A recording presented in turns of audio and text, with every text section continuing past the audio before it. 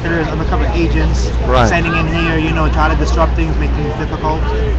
Right. Well, I think those protesters who take our resources, our people, to the screaming and yelling are the real undercovers, infiltrators. Because when you scream a lot, people get annoyed. Yeah. If you scream here, like this can be another Chicago here, right here. Scream start screaming, yelling Goldman Sachs, yell government. People get annoyed. They're gonna say, it's just normal, don't blame them. They're gonna say, hey, why you yelling, like a little child? Why don't you build it, make it? You don't have to yell. I'm not blind. I'm not deaf. They get annoyed. They think you treat them like they're blind and deaf. They're not here. They're here. You don't even whisper. Listen, sometimes you don't even have to speak this normal volume. Even whisper, they know, they hear, they understand it. People are not stupid. Because our organizers are infiltrated, and they take every resource to the protest, screaming. Right now they're giving out food. That's good. At least they don't discriminate who's gonna eat. Let's see what they have for dinner. Yeah. You know what? We should work on doing everything you said.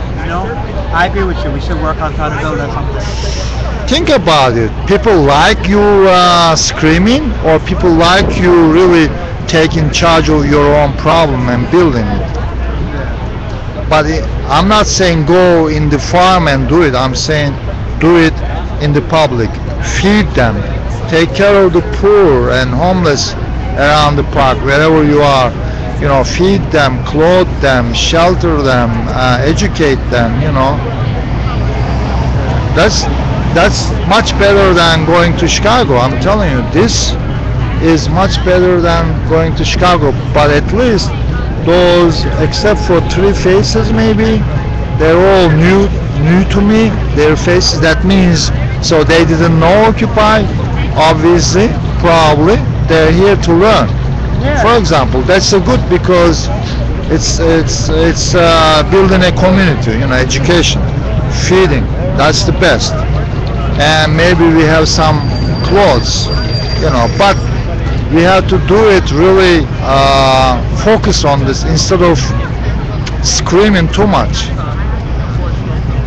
You know how much money spent going to Chicago on the buses, bus and hotels?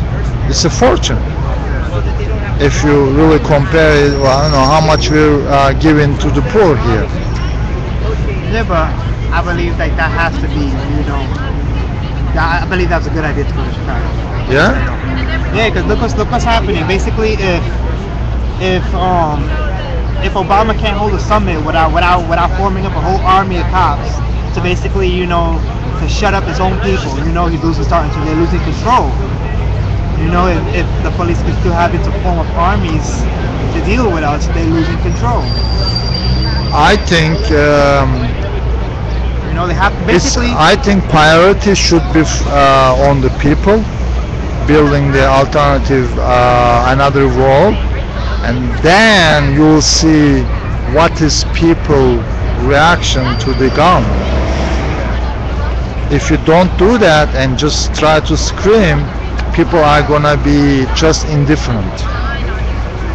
If you really prove your wall to them, then a whole country is gonna be on your side. Like here, if you prove it, the whole people here sitting in the benches and everybody is gonna be on your side.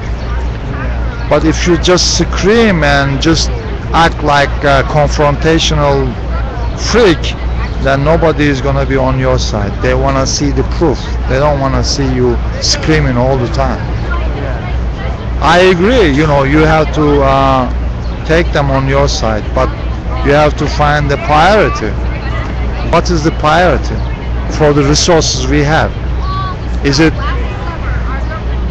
pouring money on the buses, or is it taking care of the giving and taking care of the poor? I hope we could do both. Well, both.